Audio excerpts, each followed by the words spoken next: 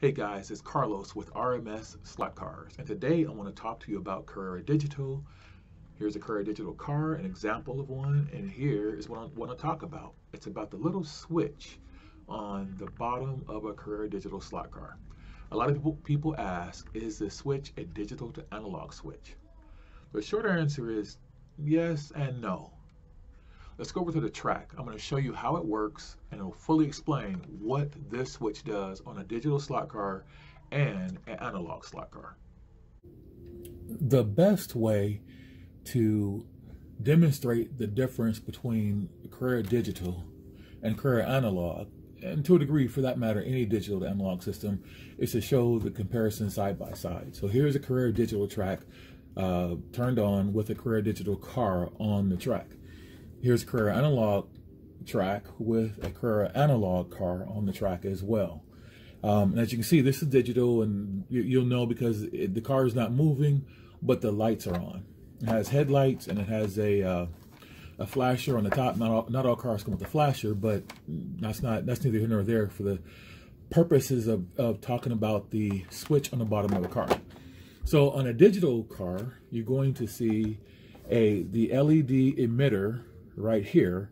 That's what you see right there, and you see the switch, which is a polarity switch. Okay, and on an analog car, there's no LED emitter, but you still have a polarity switch. So let me show you how that works. Okay, so when the switch is in its normal position on a Carrera Digital car, the car is going to go from right to left. Okay, so you can see how it'll go from right to left. Now, if I turn the car around, you see nothing happens. It's in the, there's no, the lights are not on or anything like that.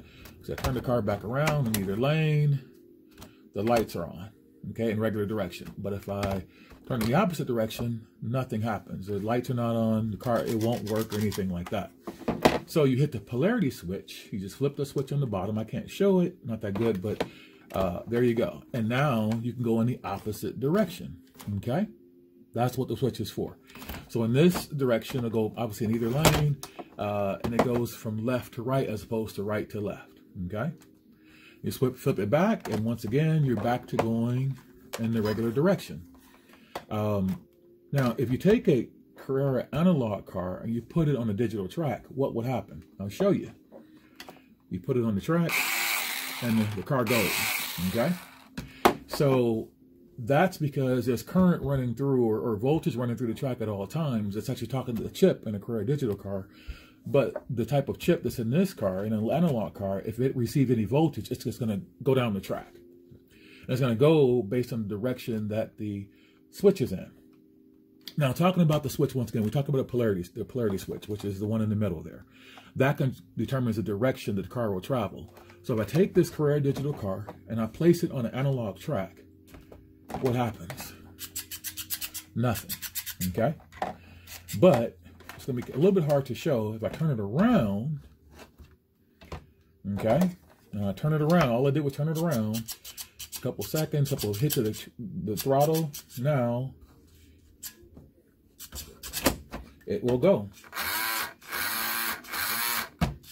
As you can see, it goes in the opposite direction. Now, most people want to have their cars travel in the same direction, which is why you have the polarity switch.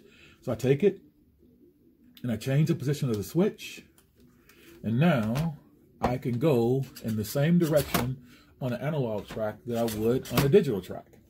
That's why that switch on the bottom is simply a polarity switch. Okay, so taking the same principle, here is the analog car. Okay, if we put it on the digital track, it's just going to fly. And actually, these two are wired in opposite polarity. That's the way they do it. And they do it there's a reason why they do it. That'll be time for another video. But they're in opposite polarity. So I tip the car down, it actually goes backwards. So if I want to go in the same direction, well, which you wouldn't do anyways, but you flip the switch, and now it's going forward, okay? But the reason they give you the polarity switch on the bottom is so that you can actually go in the opposite direction on your analog track. See, you can go in the opposite direction if you choose to do so. I mean, some people like to go left to right, some people like to go right to left. It's your choice. But again, the reason for the switch on the bottom of all Carrera cars is that direction switch, right to left, left to right. So again, if I want to go left to right on my digital track, the car is set up, I can go left to right, okay? And I can take it, and I can go right to left on my analog track. It has to do with quick programming. It does that. I don't know why it does it that way, but it'll, as you can see, it goes right to left, okay? So as you can see, that switch, and then if I want to go in the opposite direction for some strange reason, you know, I can just flip the switch and go back in the other direction. As you can see, hit the controller, car goes in the opposite direction. And in this position, it's already set up to go into Carrera Digital to go forward. So as you can see, there's no switch to flip. You don't have to flip the switch to go from analog to digital. You just go. That's how it works. Again, the switch on the bottom is a polarity switch, meaning left to right or right to left. And it's on a digital car, and they're also on an analog car. Simply a polarity switch. It determines the direction your car travels as you're facing the track. That's all it does. But it does not make a car go digital versus analog. So I hope that helped to clear up the question. The switch on the bottom of a Carrera digital car is simply a polarity switch. It comes on both digital cars and analog cars. And you see how it works. It basically controls direction, right to left and left to right.